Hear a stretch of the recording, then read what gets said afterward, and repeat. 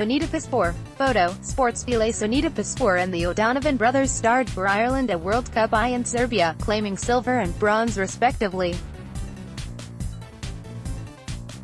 The Skibbereen duo just missed out by 0.01 of a second on silver after a photo finish in yesterday's A final of the lightweight men's double sculls.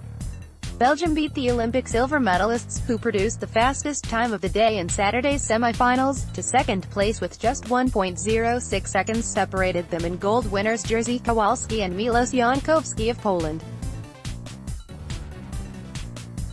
Later, Puspure would go one better when claiming silver in the women's single sculls final, although she wasn't the fastest from the start.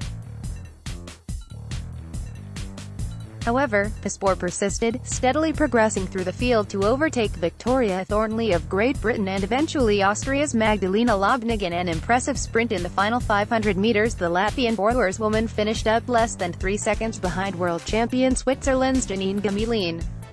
"I'm very happy with the result. All the women are great out there, could have all got a medal," Puspure said.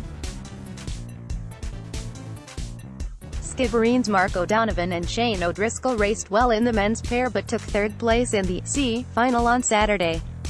This ranked the reigning world lightweight champions 15th of the 22 crews competing in Belgrade over the weekend.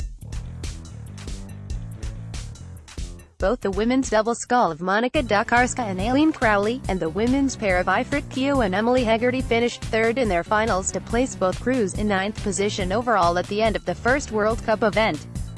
Finally, the lightweight women's double of Denise Walsh and Margaret Creeman were 6th in the B final and finished 12th overall as a result. Irish Independent.